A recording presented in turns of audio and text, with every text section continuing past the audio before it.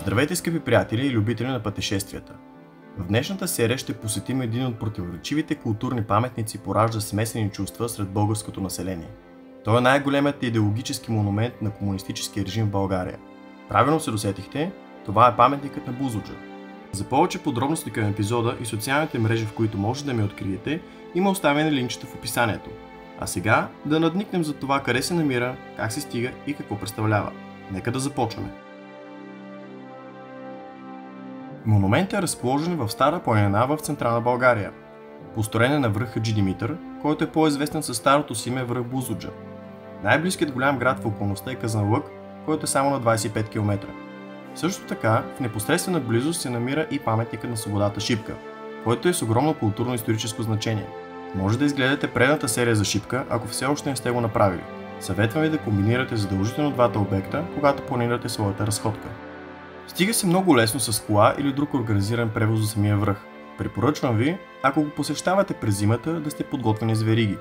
Има два маршрута, по които може да се стигне.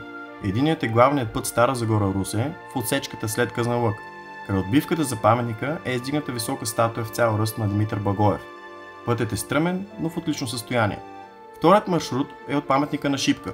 По последни данни, отсечката между Шипка и Бузлуджа е затворена. Ако все пак пътят е достъпен, имайте предвид, че е с повече дупки. Когато стигнете, има предостатъчно място за паркиране. Може да паркирате в самото начало долу на пътя или до самия монумент. Всичко зависи от това дали ви се ходи допълнително. Паметникът на Бузлуджа, или официално Дом-паметник на БКП, е популярното име на най-големият идеологически монумент на комунистическия режим в България. Обектът е включен в Националния парк музей Шипка Бузлуджа, който е обявен за исторически и архитектурен резерват. Издигнат е през 1981 г. в чест на Бузлуджанския конгрес, проведен на същото място през 1891 г. Монументът на връх Хаджи Димитър се издига близо до местността Вътрополе, считана за географския център на страната. Открит е на 23 август 1981 г. лично от партийния държавен лидер Тодор Живков. Архитектурата на паметника е описана като жертвен поднос и колона, символизиращи разгърнат флаг и венец в чест на Българската комунистическа партия.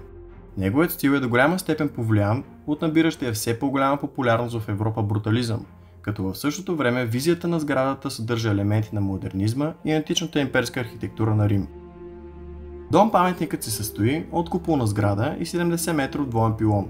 На върха на пилона от широките му страни са монтирани две неправилни петолъчки, които външно изглеждат като една обща петолъчка с размер 6,5 метра на 12 метра.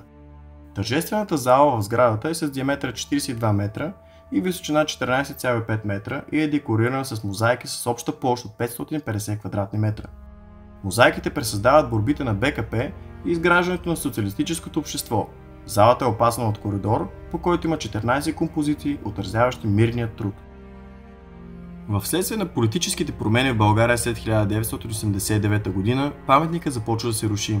Счупени са стъкла, мозайките са изкъртени, а мозаичните портрети на Тодор Живков и дъщеря му Людмила са унищожени. Огромната петолъчка е обстрелвана с огнестрелно оръжие с цел грабеж на рубините, от които е смятано, че е изградена.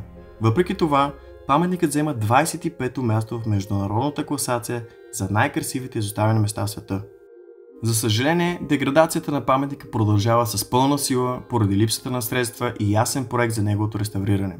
Заслужава се да го посетите, макар и толкова деградирал. Имайте предвид обаче, че входовете на паметника са затворени и влизането вътре отдавна е забранено. Но ако това не ви спира като причина да го посетите, ще получите великолепна награда. Панорамата гледка е просто уникална. Скъпи приятели, дойде и края на този епизод. Надявам се той да ви е харесал. Ако това е така, подкрепете ми с един лайк, абонирайте се и коментирайте. Не забравяйте да споделите, за да достигне до повече хора. Бъдете здрави и до нови срещи!